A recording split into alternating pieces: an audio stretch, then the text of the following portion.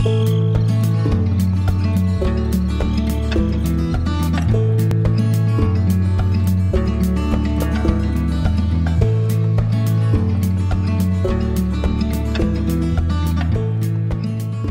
guys, welcome back to my YouTube channel, or if you're new here, hi, my name is Tianna and I make fashion and lifestyle videos.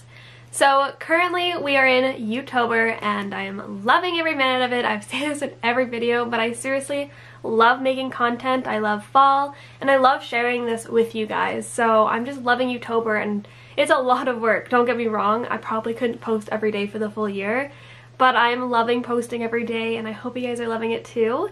If you're new here, hi, my name is Tianna. I make fashion and lifestyle videos. I love it.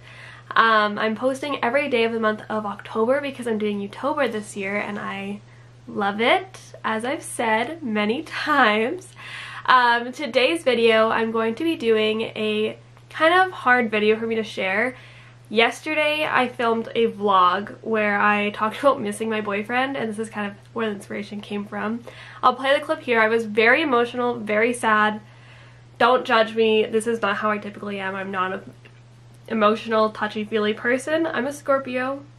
Not that I'm an astrologist or am not into astrology, but for all my fans that are into astrology, I'm a Scorpio, so you understand. So let's roll the clip of what happened yesterday. I wish I was just home. No, what I wish is that my boyfriend was not... I'm not gonna cry.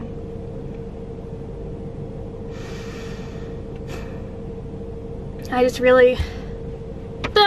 sorry, I'm not a crier. What's going on? Why am I having feelings? I miss my boyfriend. Okay, let's go get some wine. So yeah, I was pretty sad yesterday, especially when it came to missing my boyfriend. I just had a bad day, and then that just kind of like, me saying that out loud just really like, it got to me. So I decided to make a video about how to make long distance work.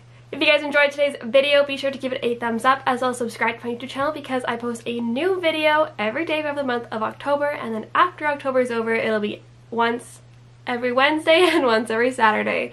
Sorry, I guess it's been a long time since I have shared that. If you guys have any tips on how to make long distance work and make it easier, be sure to leave it in the comment section down below because I would love all the help I can get, because although I've kind of mastered long distance relationships, there are still days where I struggle, as you guys seen. So without further ado, let's get into the video. So before I get into my 5 tips on how to make long distance work, I want to tell you guys my story on why I'm in a long distance relationship, so you guys can see that I am kind of a master of it because I've been doing it for so long. So Kohl is my boyfriend. This is him here. I love him. We have been together for 3 years now. It's our 3-year anniversary, like the month of October. We don't really have a set date, but the month of October is our 3-year, which is so exciting. So we met in school, so we both went to school for fashion design and sustainable production. So we met there, and then our first year we were just like, didn't talk a ton, and then at the end of the first year we started talking and everything, and then October of 2017 we started dating officially, so that was the beginning of our 2nd year of college. We dated, and like normal dating things, like I lived in like my dorms and he lived in an apartment across the city.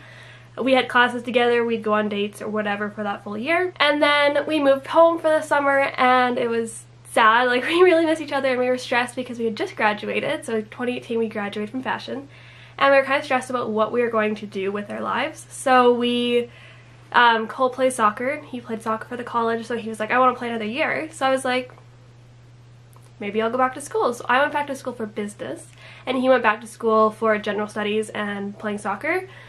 That year we both worked and went to school and made living together work. So we moved in together into an apartment, a small apartment, but it was lovely. We loved it. We definitely had our times where we were ready to kill each other with like who was supposed to do the dishes that day or whatever. But we made it work. It was great. We loved it. And then once my first year of business was done, Kohl graduated from his general studies program. And so he was like, you know what, I'm just gonna, use the next year to save up money and pay off my student loans and everything, and I was like, good on you. So he moved back home to Edmonton, Alberta. We went to school in Lethbridge. I don't know if I've mentioned that. So that's a 6-hour drive away, give or take 5, 6, maybe, I don't know. I should know, I've made that drive enough. Anyways, so we did that. He moved out. I got Tika. This is Tika. I love her as well. I got her. I moved into a pet-friendly apartment, so I lived there for a full year by myself, well, until COVID hit. So I lived there and made long-distance work there for a year, and it was challenging, don't get me wrong. We had our days and our moments where we were ready to give up, we were ready to just throw in the towel. Once COVID hit, I moved home, which is further away from Edmonton. So we didn't see each other for 3 months when the pandemic started. So from February, I think 17th was the last time I seen him, until the end of May, maybe even June 6th, I want to say. Like, it was a big chunk of time that we did not see each other. 3 or 4 months, I believe. So it was hard, but we learned a lot of skills to help keep us happy, keep us in the relationship, keep us into each other. Not that sounds really strange, but if that makes sense to you, I hope it does. We did a lot of things to kind of figure out and navigate a relationship long distance of not seeing each other at all. And then since then we see each other about every 4 or 5 weeks, so sporadically every couple weekends, not couple, but like, you know what I mean. 4 to 5 weeks we'll see each other, and then we'll go another 4 to 5 weeks. So currently, oh, I'm not gonna cry, I just miss him. So currently it's been like 3.5 weeks, 4 weeks since I've seen him. So next weekend I get to see him because it'll be 5 weeks, and I'm so excited, like super excited I get to see him. And yeah, so that is kind of my story about mine and Kohl's long distance relationship. So I do have a 1.5 years under my belt of a long distance. Alright, so now that you know my story of long distance, it's time for me to tell you guys my 5 tips on making long distance work.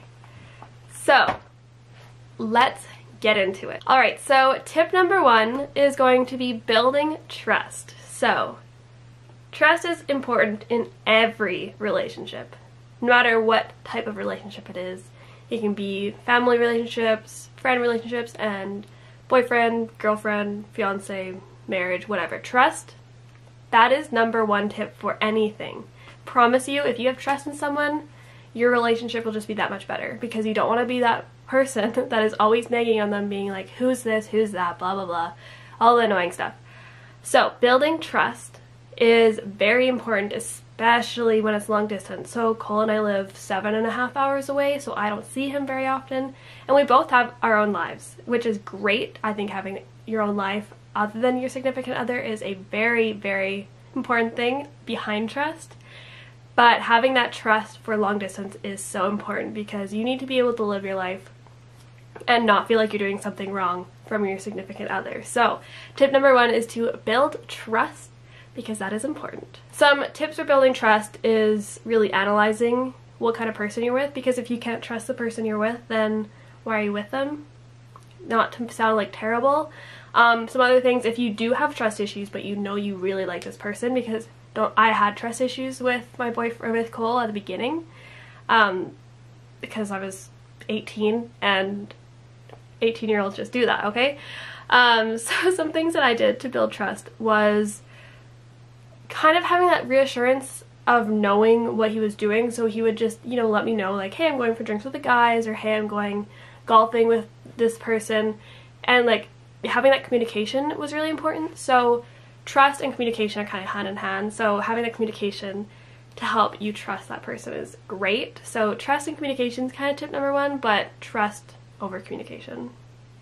So number 2 is communication. I guess I kind of went ahead of myself. So trust and communication, important. Communication is so important in every relationship, again, but in long distance especially, because your only form of seeing each other is through the internet and communicating over the internet. So you don't have, like, you can't just sit down and watch a movie together or go out for lunch together or whatever, like, your love language is. I hate using that word, but it's true.